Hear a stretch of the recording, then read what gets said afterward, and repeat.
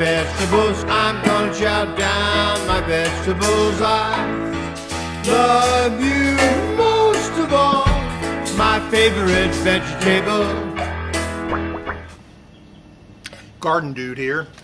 I got a great news to bring to my audience today, and that is I'm finally able to add a third favorite veggie.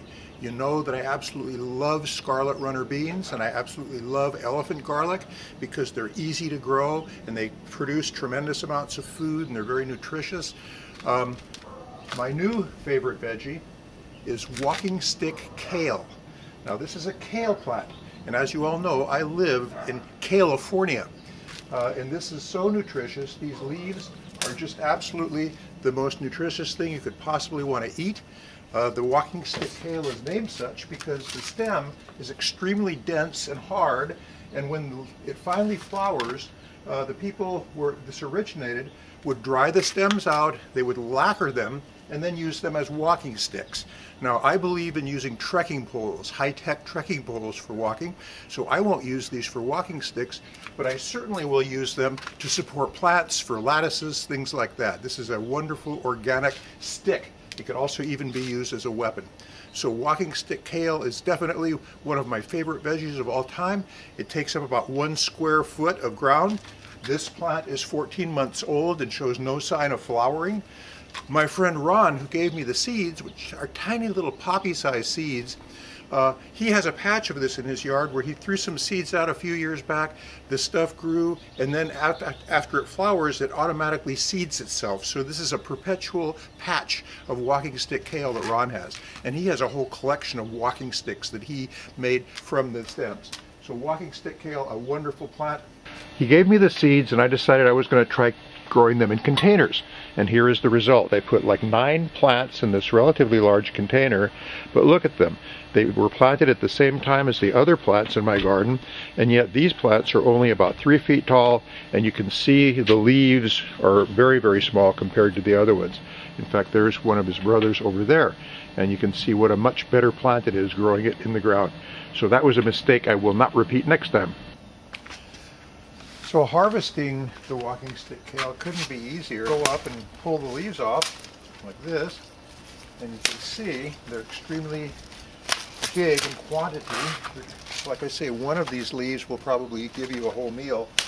So I'm going to show you how to produce a bunch of it that you can then freeze and keep around for later, and very convenient addition to any kind of food that you want to add to it. Good stuff. Okay, the first thing you do whenever you're preparing a vegetable, of course, is you wash it. So we'll wash the leaves. I can turn on, and you'll notice, if you can see closely here, that the leaves are actually a little bit waterproof. So that if you look closely, you'll see the water beating up on the leaves. This particular plant is pretty healthy. I don't see any aphids on it. If there were, I'd just simply brush them off or scrub them off. Now the next step in preparing the leaves is the center stem here of each leaf is very much like the trunk of the plant. It's extremely hard. So this you probably could eat it if you were starving, but in this case I just toss these things away, and then I'll cut the leaf down the middle and set them aside like that, and then continue doing that until I have all of my leaves processed. And I'm using an extra large knife here, and you'll see why in just a moment. Oh, let's finish off this batch with this one here. And you'll notice that on the stems, sometimes there's little leaflets and stuff like that. You know, you can throw those into the main bunch because they're good to eat. Okay, so now we're come to this part. And what I like to do with the leaves, and probably you folks out there know more than I do about food processors and stuff like that, but what I like to do is to take my big giant knife and then cut these puppies up, and just to use the knife to cut them into small pieces. And the small pieces are going to be what constitutes our preservation method, so that we can then throw these things in just about anything that we want to. Salads, soups, rice, anything you want to. This is just really good food. So here we have smaller and smaller pieces.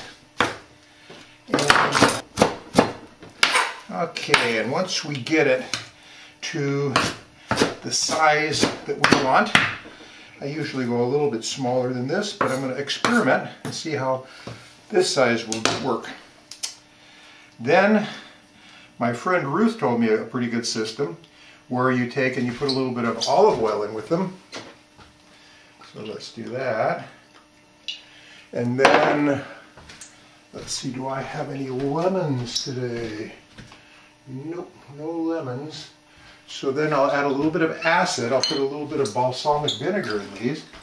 And then that will help to tenderize the leaves chemically. So that makes them kind of nice. So, and she always says too that you take and just mush them around, and that helps to get them ready to be digested. So I'll go ahead and finish this off. Now I'm going to steam these for about a minute or so, and I'm going to do it this time using the microwave. If you don't like using the microwave, you can certainly steam them any way you like. And some people say you don't even have to steam them. So put a little bit of water in this microwave safe container, and I'm going to stick it up into the microwave. Make sure we got the lid on there in case it pops. And I think I'm going to go a little bit more than 1 minute. Usually if I'm doing a small amount, I'll go like 55 seconds or so, but I think 1 minute will be just about the right amount. Okay, that's ready. Let's get these guys out of here. Leave the lid in, and let's check it out. So here is our nice lightly steamed kale. Let's check it and see if it's done enough. Okay, it's very, very tender. I can feel the vinegar working on the leaves. Okay, so that's done. Let's let this cool off now. The kale's been cooled off a little bit now, so now I'm going to put these into freezer containers, and that way we can stick it in the old freezer, and these things will be available anytime in the future to add to any dish that I'm preparing and give all that wonderful super kale nutrition. I especially like these smaller containers. I got these cute little containers here that are really good for like individual servings and stuff. And then I've even got smaller ones that also, just for myself, if I'm fixing up a bowl of soup or a dish of noodles or something, I can unfreeze one of these and stick it into the dish, and I'll have a much more nutritious dish. So walking stick kale, one of my top 3 veggies. Okay, I'm going to show you how I like to start these walking stick kale plants. I simply take an egg carton and then cut X's in the bottom of each of the compartments. And then I'll fill them up with some starting soil. I keep my seeds in this handy little container here. And here's the walking stick kale. And you notice that the seeds, by the way, there's some chaff in there also, but the seeds themselves are tiny, tiny little guys, so you have to kind of plant them carefully. You've got big sausage-shaped fingers like mine. It's hard to deal with these little seeds, so what I do is I'll pick one out, and I'll drop it into the medium, and then use a chopstick to stick it in place. And because I've put the X in the bottom of the carton, once the sprout starts, then all I have to do is to take scissors and cut the entire egg part where each seed is out, and then stick it in the ground, and it will automatically just grow through the bottom of the egg carton. So that's the way I like to start them, and from these tiny little seeds, 10-foot tall kale plants grow.